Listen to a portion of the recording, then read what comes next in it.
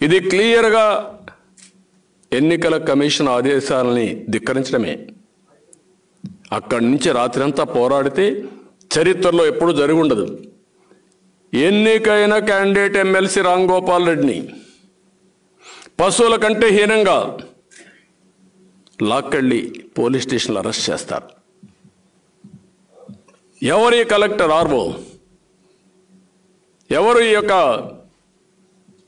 SP? మీ బాధ్యత ఏంటి? ప్రజలు ఇచ్చిన మ్యాండేట్ని మేనిఫెస్ట్ చేయాలి. మీరు ప్రజలు ఒక మ్యాండేట్ ఇచ్చారు, ఓట్ల ద్వారా చెప్పారు, పలానాన్ని గెలిపించామన్నారు. ఎన్నికలు అయినాయి. ఎన్నికలు అయిన తర్వాత క్యాండిడేట్ డిక్లేర్ చేశారు. మీరు ఎన్ని ఓట్లు కూడా చెప్పారు. చెప్పిన తర్వాత నీకెక్కడ అధికారం ఉందని అడుగుతున్నా నేను. మీకు ఎవరిచ్చారు ఈ అధికారం అడుగుతున్నా. చట్టం ఇచ్చిందా మీకు? ఆ చట్టంలో చాలా స్పష్టంగా చెప్పింది. ఒకసారి ఎన్నికల రిజల్ట్స్ అనౌన్స్ చేసిన తర్వాత తిరిగి ఆ రిజల్ట్స్ని సమీక్షించే అధికారం ఆర్ఓ కూడా లేదు, డిక్లరేషన్ ఇవ్వడం తప్ప. డిక్లరేషన్ ఇవ్వకుండా వెళ్ళిపోయి రాత్రంతా హైడ్రామాలు ఆడి జగన్ రెడ్డిని ప్లీజ్ చేయాలనే ఉద్దేశంతో ఇలాంటి అరాచకాల్ని చేస్తారా? మీరు ప్రజాస్వామ్యాన్ని అపహాస్యం చేస్తారా? ఎన్నికల కమిషన్ యొక్క ఆదేశాలను నిర్వీర్యం చేస్తారా? మీరు ఎక్కడికి పోతున్నారు? అందుకే నేను చెప్తున్నా, గుర్తుపెట్టుకోండి. అధికారులందరినీ కోరుతున్నాం, మనం ప్రజాస్వామ్యంలో ఉన్నాం. మీరు ఉండాల్సింది ప్రజలకు లాయల్గా ఉండండి. ఏదో జగన్ రెడ్డి ఇలాంటి అవినీతిపరుడికి కాదు. తెలుగుదేశం పార్టీ అధికారంలోకి వస్తుందనేది నిన్న ఒక సూచన. ఎవరు అడ్డుకోలేరు. ఎందుకంటే ప్రజలు కావాలనుకుంటున్నారు కాబట్టి హంబుల్గా వారికి కూడా చెప్తున్నా, తెలుగుదేశం పార్టీ మీరు నేను చూపించిన చొరవ నా జీవితంలో మర్చిపోలేము. నేను ఎన్నో మీటింగుల్లో చెప్పాను, ఈ పోరాటం ప్రజాస్వామ్యాన్ని కాపాడుకునే పోరాటం, 5 కోట్ల ప్రజల భవిష్యత్తుకు సంబంధించిన పోరాటం. ఇది ప్రజలు భాగస్వాములైతే తప్ప ఈ పోరాటంలో ఒక తెలుగుదేశం పార్టీ మొత్తం సాధించలేమని నేను చెప్తూనే వచ్చాను.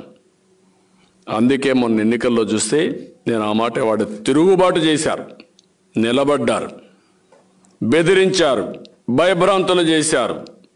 మీరెవరైనా ఓటేస్తే మీ కథ చూస్తామన్నారు. మంత్రులు బెదిరించారు, కానీ ఎవడు బెదర్లా. కానీ బయట ఓపెన్గా రాకపోయినా తిరుగుబాటు మాత్రం ప్రారంభమైంది. ఇది బిగినింగ్ మాత్రం. అలాంటి ప్రజలందరికీ మనస్ఫూర్తిగా ధన్యవాదాలు తెలియజేస్తున్నా, కృతజ్ఞతలు తెలియజేస్తున్నా. ఏదైతే మనం అందరం అనుకుంటామో మార్పు మొదలైందని, మార్పు కాదు, తిరుగుబాటు మొదలైంది. మార్పుకి తిరుగుబాటుకి చాలా తేడా ఉంది. మార్పు అనేది ఒక వ్యక్తి తప్పు చేస్తే మార్చడం. తిరుగుబాటు అనేది చావో బ్రతుకుల మధ్య ఏదైనా పర్వాలేదు, నన్ను చంపుతారా, బాధ పెడతారా, ఆస్తులు లాక్కుంటారా, నా కుటుంబాన్ని నాశనం చేస్తారా, అయినా పర్వాలేదు, నా రాష్ట్రాన్ని కాపాడుకోవాలి, నా భవిష్యత్తును కాపాడుకోవాలి, లేకుంటే భావితరాల భవిష్యత్తు కోసం కృషి చేయాలని చొరవ చేసి ముందుకొచ్చారు. అందుకే అధికార యంత్రాంగాన్ని కోరుతున్నా, పార్ట్నర్స్ ఇన్ ప్రోగ్రెస్ కండి, నాట్ పార్ట్నర్స్ ఇన్ క్రైమ్. క్రైమ్లో భాగస్వాములు కావద్దండి, నేరస్తులతో భాగస్వాములు కావద్దండి, నేరాలతో నేరస్తులతో జతగట్టద్దండి. రాష్ట్ర భవిష్యత్తు కోసం ఆలోచించండి. ఇంకుండేది 1 సంవత్సరం కూడా లేదు. ఇతని చరిత్ర మీరు చూస్తే, ఎవరైతే ఇతను నమ్మి భయపడి లేకుంటే ఆశపడి అతను చెప్పింది చేసిన వాళ్ళందరూ కూడా చరిత్ర ఏ విధంగా ఎండ్ అయిందో మీరు చూసుకోండి. జైలుకు పోవడం, అక్కడి నుంచి వాళ్ళ జీవితాలు నాశనం కావడం, ప్రజల్లో అపహాస్యం చేసే పరిస్థితి తెచ్చుకోవడం, ప్రజలంతా కూడా వీళ్ళని చులకనగా చూడడం, ఆ ముద్రతో జీవితాంతం కుటుంబం కానీ వాళ్ళు కానీ సఫర్ అయ్యే పరిస్థితి వచ్చింది. అది తెచ్చుకోవద్దని మాత్రం విజ్ఞప్తి చేస్తున్నా. అతని ఉద్దేశం ఒకటే ఈరోజు మీరు గుర్తుపెట్టుకోవాలి, రాష్ట్ర ప్రజలు కానీ ఉద్యోగస్తులు కానీ. ఒక తప్పు చేయించడం అంటే ఆ పార్ట్నర్స్ ఇన్ క్రైమ్ తయారు చేసి ఇప్పుడు ఏం చెప్తున్నారంటే అందరికీ పోలీస్ ఆఫీసర్లకి, రేపు నేను పోతే ముందు మీ మీద పడతారు, కాబట్టి నువ్వు కూడా బాగుపడాలంటే, నీ మీద పడకుండా ఉండాలంటే తెలుగుదేశం రాకూడదు. ఇది కరుడుగట్టిన నేరస్తులు చేసే ప్రచారం, ఆ ట్రాప్లో పెట్టుకునే విధానం. పశ్చిమ రాయలసీమ గ్రాడ్యుయేట్ ఎలక్షన్స్లో జరిగినటువంటి కొన్ని లోపాలు, వాటిని మేము అక్కడ ఇచ్చినటువంటి ఆర్ఓకి ఆమె స్పందించకపోవడం, కొన్ని అనుమానాలను ఇచ్చినప్పటికి కూడా వాళ్ళు రెస్పాండ్ కాకపోవడంతో ఆ ఎలక్షన్స్లో, రాజకీయాల్లో ఉన్న తర్వాత ఎలక్షన్స్ అన్న తర్వాత గెలుపోవటం, కానీ అవి ఎంత పారదర్శకంగా జరిగాయి, ఆ ఓట్ల లెక్కింపు ప్రక్రియలో, అదేవిధంగా అక్కడ ఉన్న క్యాండిడేట్కు ఉన్న ఎలక్షన్ కమిషన్ ఇచ్చిన అధికారాలు నీ అవతల ఆర్ఓ గౌరవించకుండా ఏ విధంగా చేసిందనే దాని మీద విత్ ఎవిడెన్స్ మీకు దృష్టికి తీసుకొని రావాలని చెప్పేసి రావడం జరిగింది. మొట్టమొదటిగా దీనికి సంబంధించి మాకు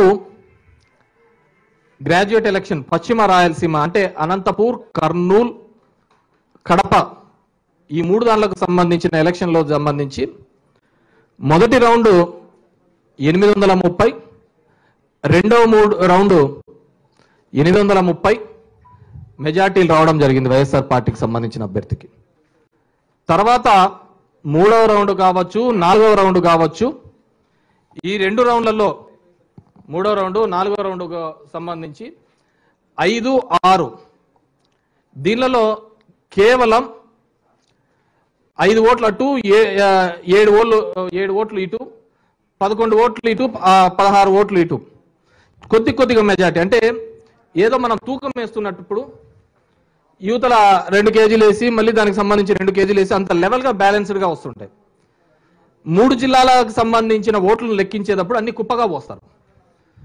మనం మామూలుగా కూడా చూస్తున్నప్పుడు ఇటువైపు 50,000 అటువైపు 50,000 ఎక్కడ రావన్నమాట. వస్తే ఒక రౌండ్లలో ఒకరికి ఎక్కువ మెజార్టీ రావచ్చు, ఇంకో పార్టీకి ఇంకో రౌండ్లలో ఎక్కువ మెజార్టీ రావచ్చు. అన్ని కుప్పలేసి తూకాలు వేసినట్టుగా రావు. దీని మీద అనుమానం వచ్చి ఇమ్మీడియట్గా మాకు సంబంధించిన క్యాండిడేట్ ఇదేదో అనుమానంగా కనపడుతోంది, వెళ్ళి అక్కడ పోయి పరిశీలించమని చెప్పడం జరిగింది. దీనిలో జరిగినది ఏంటంటే ఈ క్యాండిడేట్స్ అందరూ లోపల ఉంటారు, బయటికి వచ్చినప్పుడు మాత్రం మేము ఇన్ఫార్మ్ చేయాలి. ఈ 5 రౌండ్ల తర్వాత మాకు అనుమానం వచ్చిన తర్వాత ఎక్స్ప్లెయిన్ చేస్తే అతను ఇమ్మీడియట్గా 8th రౌండ్లో 19th టేబుల్ దగ్గరికి వెళ్ళి 8th రౌండ్లో 19th టేబుల్ దగ్గరికి వెళ్ళి ఇమ్మీడియట్గా ఆడ ఉన్న కట్టలు అంటే ఒక్కొక్క మొత్తం మాకండి 24 టేబుల్స్ ఉంటాయి. ఈచ్ టేబుల్లో 1000 ఓట్లు లెక్కెడతారు. టోటల్ 2,60,000 ఓట్లు, 10 రౌండ్లు ఆడు కొన్ని వస్తాయి అన్నమాట. సో 19th టేబుల్ దగ్గర పోయి ఇమ్మీడియట్గా చెప్తూనే ఒక బండిల్ తీశాడు, 50 బండిల్ వేసే బండిల్. దాంట్లో 40 టీడీపీకి వేసే బండిల్లో చూస్తే 44 ఓట్లు టీడీపీ క్యాండిడేట్కి సంబంధించి, 6 ఓట్లు వైసీపీ క్యాండిడేట్ సంబంధించిన ఓట్లు దాంట్లో జత చేయడం జరిగింది. అర్థమవుతుంది కదా?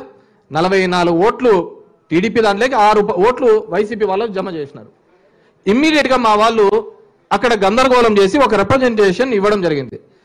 ఈ రిప్రజెంటేషన్ చేసేటప్పుడు మిగతా 23 కూడా ఉంటాయి కదా, 24 టేబుల్స్ ఉంటే మిగతా 23 టేబుల్ల దగ్గర కూడా నిలబెట్టి ఇవన్నీ రీకౌంటింగ్ చేయాలి అని చెప్పేసి మా వాళ్ళు అడగడం జరిగింది. అడిగితే మీరు ఒక లెటర్ రాసుకొని రండి అని మాకు చెప్పారు. ఒకటి రిక్వెస్ట్, ఈ 19th రెడ్ హ్యాండెడ్ పట్టుకున్నాం కదా, ఈ లెటర్ రాసి ఇచ్చేసి ఆర్ఓకి ఇచ్చేసినాం. ఆర్ఓకి ఇచ్చి అక్నాలెడ్జ్మెంట్ చేసే లోపల ఈ మిగతా 23 కూడా ప్యాకప్ బండిల్ చేసి దాంట్లోకి వేసేసినారు, దాంట్లోకి బండిల్ చేసినారు. చేసినప్పుడు అక్కడున్న మా ఏజెంట్లు అయిపోతూనే ఏజెంట్లు సంతకం పెట్టాల, ఈ మ్యాచ్ అయినా లేవు. మా వాళ్ళు ఎవరే కానీ సంతకం చేయకపోగా కలెక్టర్ని మేము అడిగాం. ఏంటి మేడం అంటే ఆర్ఓ రిటర్నింగ్ ఆఫీసర్ని మేము అడిగాం, ఏంటి మేడం ఇవన్నీ వెరిఫై చేయాలి కదా, మేము రీకౌంటింగ్ డిమాండ్ చేస్తున్నాము, ఎందుకు ఏ విధంగా చేయడం అని చెప్పేసి ఒక రిటర్న్ కంప్లైంట్ ఇచ్చేసాం. రీకౌంటింగ్ చేయాలని ఒక రిటర్న్ కంప్లైంట్ ఇస్తే ఆ రిటర్న్ కంప్లైంట్ మీద she has given N explanation. ఆమె ఏమని ఇచ్చిందంటే, it is informed that Sri Venapus Ravindra Reddy, contesting candidate proposed by YSRCP, has represented stating on 16/3/2023 evening, first round of counting started by in RO presence. From third round they got 66 and fourth round 22 and fifth round 11 votes. They are re-verified in random tables and found at one table 6 votes has been added to the TDP candidate and prepared a bundle of 50 votes. They have brought the issue to the notice of the RO on 17/3/2023.